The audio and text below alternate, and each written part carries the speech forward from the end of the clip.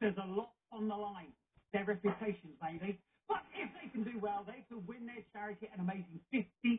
A lot of money. So let's see who's playing catchphrase tonight.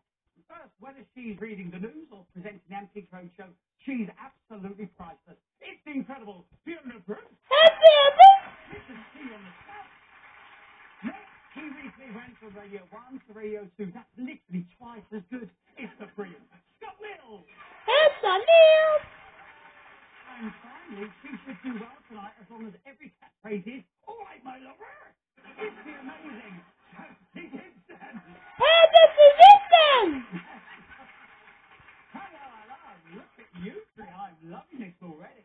Fiona Bruce, you are on catchphrase. I know. This is amazing. What am I doing here? When I was told that you'd agreed to come on the show, I don't know, we don't normally see you doing these sort of shows. No,